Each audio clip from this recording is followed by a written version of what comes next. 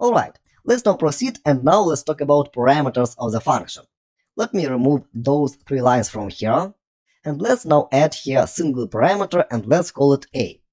And now we could call function using argument. Let's call function with argument 10.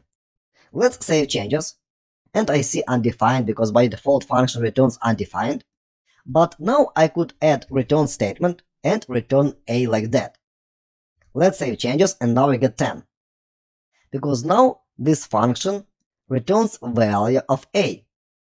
A is parameter of the function fn. 10 is argument that we use in the function call. And parameter name is always the same. But arguments could be different in different function calls. For example, if I duplicate the statement and change argument to 20 like that, I'll get 20 on this line, because now we call function with another argument. And that's how you are able to modify input of the function.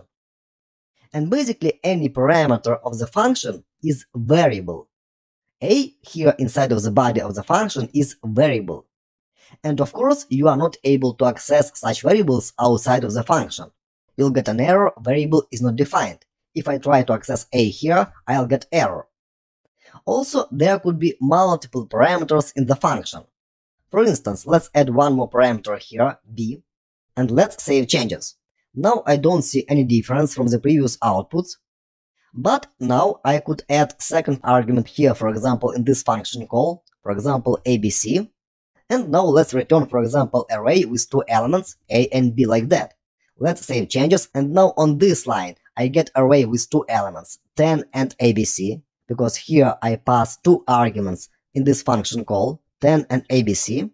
But on this line, as a result, I get 20 and undefined, because I call function only with one argument, 20, and I don't pass second value for second parameter b. And in such case, value of such parameter will be undefined. That's what we see here in this example. If I don't pass any arguments at all like that, I'll get undefined on both places, because now a and b are both undefined.